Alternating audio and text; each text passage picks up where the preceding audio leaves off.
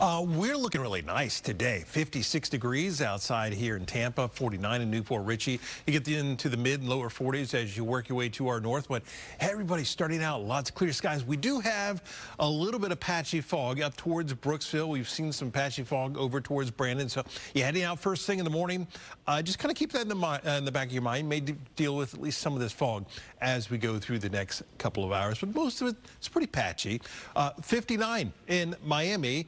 Or actually 58 degrees in West Palm, 52 for Vero Beach, and then you get into some 40s and some 50s up across the northern part of the state with Tallahassee currently at 57 degrees. These dew point numbers still at pretty comfortable levels. When you get these numbers in the 40s and the 50s, it feels nice. That humidity is under control, but the winds are coming up now from more of a southerly direction. So we're going to start to creep this number up as we go through the next few days. We're at that comfortable level now, and then not that it's uncomfortable, but it's going to feel a little bit more humid as we head towards the end of the week with that southerly wind, which brings in the moisture. It's also going to warm these temperatures up. So over the next few days, we're going to start to see more and more of us climbing into the 80s. So this warming trend, it started over the weekend, and we will continue to warm these temperatures up as we go through the week. High pressure sitting on to our east, and really it's pretty quiet across a good portion of the southeast. You look into Kentucky and Tennessee, there is a little bit of rain working its way through there.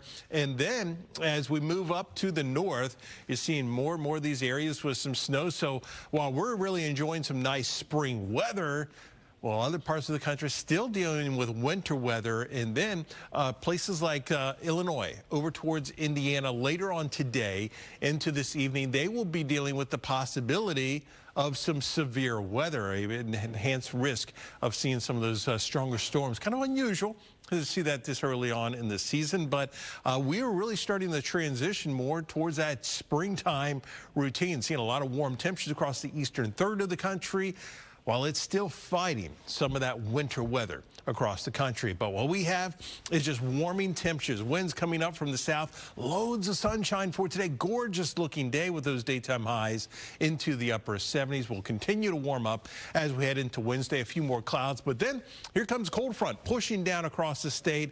But this front's going to be pretty weak. We'll see mainly some clouds with this front. Couple of showers as we head towards the weekend.